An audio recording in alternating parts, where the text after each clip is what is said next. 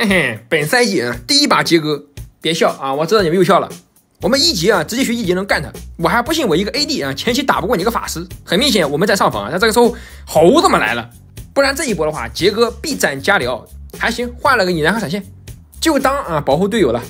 首先杰这个版本我是不建议你玩的，尤其是打野杰只能虐态，打同水平和比你强的局，就是纯纯的害队友。不要看那些什么集锦，大部分的集锦基本上都是虐态的，或者打的连跪之后的福利局，还有那种就是房间组队码5排不加好友的那种，这种5排可以匹配到双排和3排的，然后战绩显示为单排。上个赛季我就试过，就你先进房间，点右上角2维码的标志，就会显示这个房间码，然后水友不加我的好友，通过这个我们进行5排，这样就能匹配到对面那种双排和3排的。同理，我前天3排上分，撞到了对面5个人名字都是一样的格式，但他们的战绩都是单排，他们总不可能是5个人对吧？正好名字的格式是一样的，正好排在一起吧。所以很多主播都是用这个5排的方式欺负那些3排的，这样可以打出很好看的效果。所以不要看了幽默非标人的集锦就热血沸腾去开一把。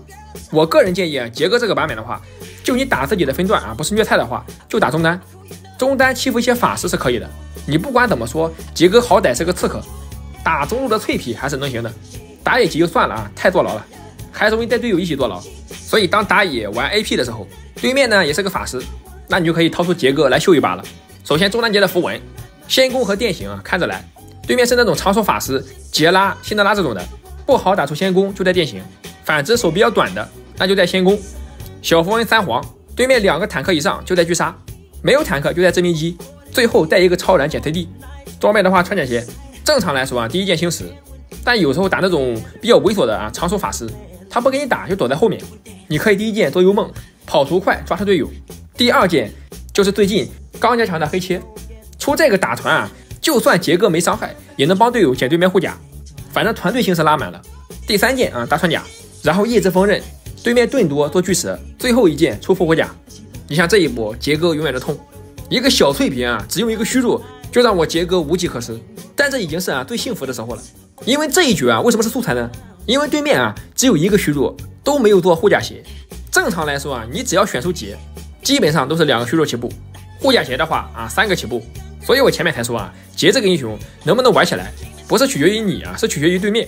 比如对面 AD 喜欢出吸血鞋，不带虚弱带个疾跑，像这种的是我玩杰最喜欢遇到的。可惜这种 AD 都是我们家的。然后上波我调戏了一下猴子，这个猴还记仇在这边蹲我，一棒子敲得我大半管血。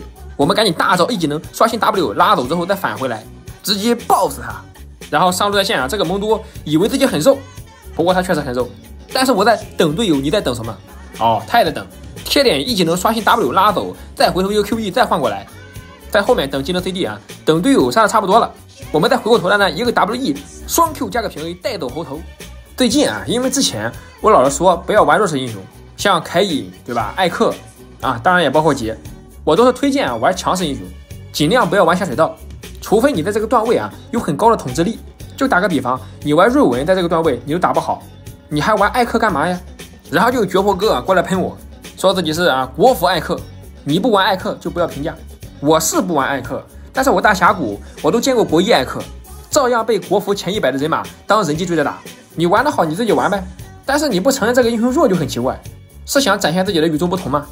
峡谷卡个分，组牌再拉个车队，用前面的方法扫码5排，以多欺少打战力，打了个国千10就觉得自己无敌了。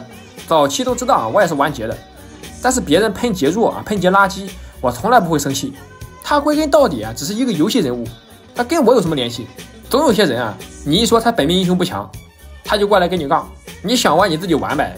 我的意思是，普通玩家想赢就玩强势的，数值高又简单，还不拖累队友。自己喜欢玩下水道就自己玩，别骗别人玩。现在时代已经变了，以前伤害低的英雄，但是机制好，可以靠你的个人实力拉扯去赢。现在妈的9桶1个桶就给你打死了，你拉扯个毛！